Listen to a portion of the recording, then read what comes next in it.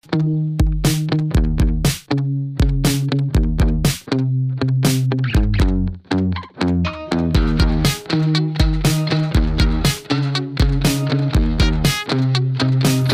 is the Andre Segovia Show.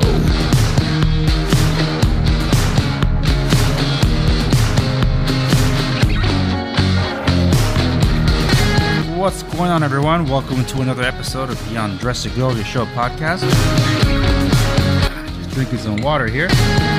Hope your Monday was better than mine, because it's been non-stop phone calls and some technical issues that I had to deal with that I was none too happy to find out that were not resolved by the Verizon reps when I had it done in the first place. I'll probably talk about that separately in a more tech-centric episode, because I got a lot of tech stuff to talk about, including like social media things and my behaviors on those, because the dynamics are shifting just a little bit, especially with the Twitter, or the Tweety bird is gone now. Now it's X. But that's neither here nor there. I'm recording this at the end of a Monday. I hope your Monday was better than mine. July 24th, 2023. And I normally don't date my podcasts, but I have a question to pose to all of you. And if you tune in on Spotify, you'll be able to participate in the poll or the Q&A that I have down there, where you can weigh in on this. And I'll just ask it front and center here. Should I incorporate politics into my podcast? For those of you that have been around the longest, you would know that whenever I talked primarily about politics, especially elections, I resorted to my often mentioned, but not so much lately, Off the Record podcast, which is exclusively over on locals.com, and it is making its way over to members only on Spotify and YouTube. Maybe soon on Rumble too, but you can join Locals from Rumble. Make it easier there. So on Locals is where it's unfiltered, uncensored. I'm comfortable doing that there because I'm not worried about being silenced, shadow banned, or throttled by the big tech companies, because it's not on there. But also I'm inviting people to come have the conversation. But it almost seems like I need to bring the conversation to you. And I hate politics. I was a political activist in my early years, and it's those confrontations. I don't like it when I'm confronted, so that's why I don't do it. But lately now, it seems like some people need to be slapped around silly so they can be told, like, "Yo, get it through your head. No, things are not the way you think they are." That's just how the way that feels like. That's how the way it is right now. It's pretty nuts, and even in the Republicans / conservative sphere, there's a lot of infighting going on right now because the whole Trump DeSantis thing going on. Trump is rising, DeSantis is sinking. But that's not something I'm trying to weigh in on this one. But it's just giving you a teaser of things that I can talk about, because I've talked about them before, and I talked about it on my Off the Record podcast, but I haven't done an Off the Record episode about current events for quite a while. So whenever I talk about economic policies that affect real estate, or the state of tech and the way it's draconian measures that are, tech actually carries out the draconian measures of the government's bidding. That's all fair game for me. But like to specifically talk about politics and political issues and the like, that I don't know. What do you think? Should I bring it to the forefront, or should I make it a segment of my life section here on the podcast, more streamlined for you? Because if I do that, I know for a fact that, as YouTube has been doing a lot, those of you on YouTube will not see or hear it. So that's why I recommend you follow me across the socials at the Andre Segovia on Twitter, X, whatever it is, _Andre Segovia. But I got that in mind, and I don't. I feel like I must, but I don't. I really don't want to do it. It just also feels that there are people that need to hear it. So that's where my thought process is coming from, which is why I front-loaded the questions about all this. This episode is more like, I think it's more for me than it is for any of you. I feel like I have to vent a little, which I hope you don't mind, because the insurance crisis have been pretty gnarly here in California. But Uh, our fleet of vehicles, because Allstate was leaving and the policy was up by mid-July. I got to tell you, it came down to the wire shopping for insurance for almost 3 months, and I was using 3 different brokers, 2 of which I worked for a couple of decades with, and another one was a newer one that I only just recently established contact with. And there's a fourth broker that I didn't want to rope in at the last minute because like, no, it's too late for any of that. But the insurance crisis is real. Allstate is one of those major partners or major insurance companies that is leaving California.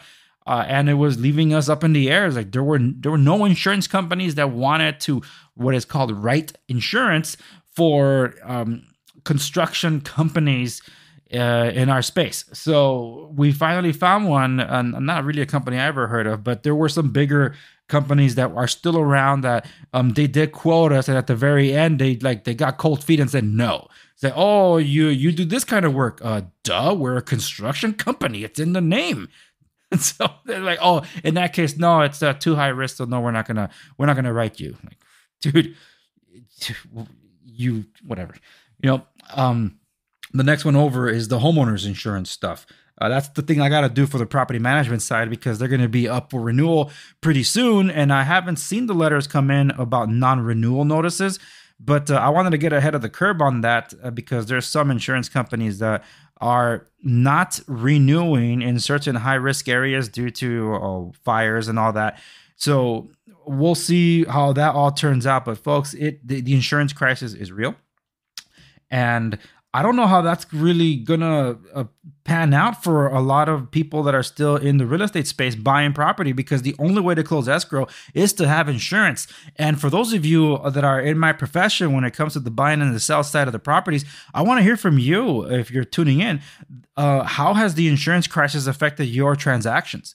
Because, it is in a very important piece of the puzzle there, where if you don't have insurance, you can't close on the escrow. The escrow is demanding you have insurance because the only way title can be issued.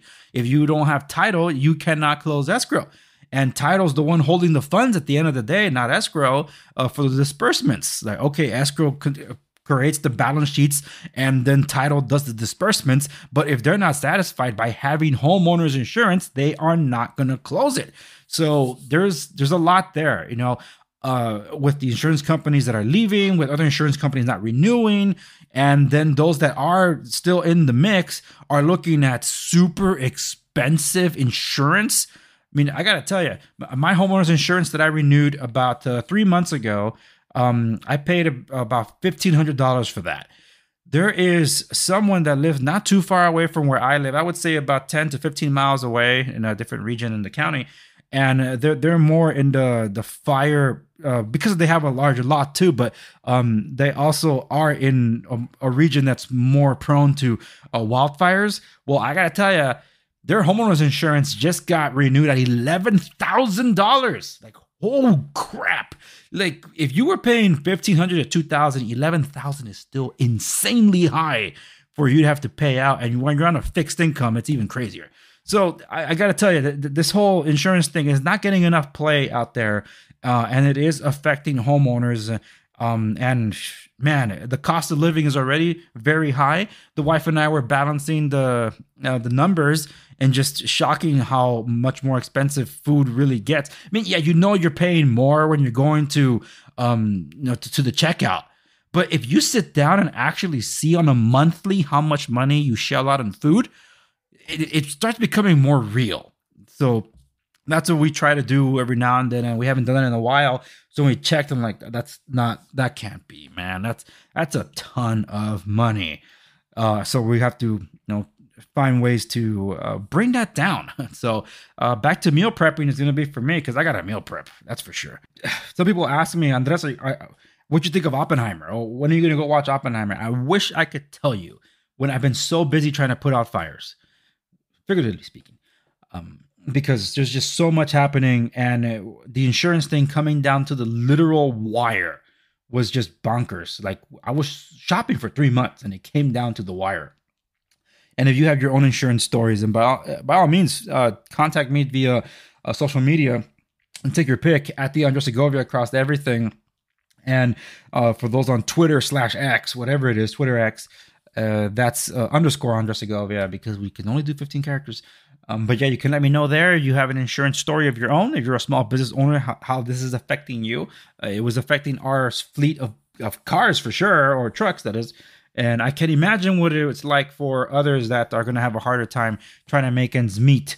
Because sometimes it does feel like you're only working for insurance.